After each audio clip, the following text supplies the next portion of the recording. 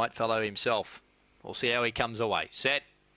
Racing now, and Extreme Knocker jumped okay. He's on terms with the Merley. Velvet Flame does pounce on the lead, though, and leads Extreme Knocker by 3/4 of a length as they run up to the top turn. Cosmic Ben, Mr. Mackenzie, and Inner City brings up the rear. Down the side, Velvet Flame still with a slender lead, but geez, looming ominously now, Extreme Knocker, and he quickly strode on by and rolled to the lead. Then Cosmic Ben, Mr. Mackenzie, Inner City, but now Extreme Knocker stretches clear, and he powers away to win it. Extreme Knocker has beaten Velvet Flame, Mr. Mackenzie, Inner City, and Cosmic Ben last in. 28.75 is the gallop. He just settled too close. Once he settled in second place, that was the end of the section.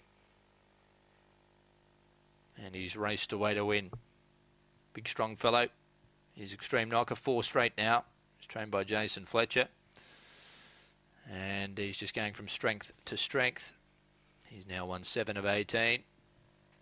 He beats 2 Velvet Flame, who was gallant. But I think a few more. I think most thought that she probably would have had at least 2 or 3 lengths on him, not 3/4 as it turned out by the time they settled into their order. And Mr. Mackenzie's run an honest race into third. But it's 3, 2, 1 and 8. At Bulli after the running of the 5th on the card, home in 670, but the